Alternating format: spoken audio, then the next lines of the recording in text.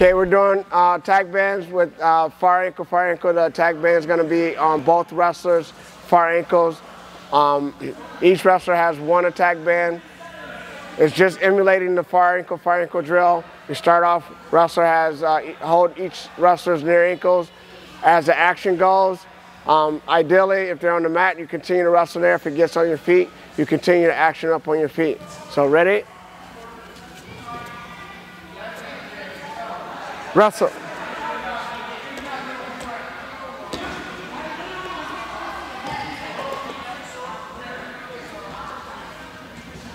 Good.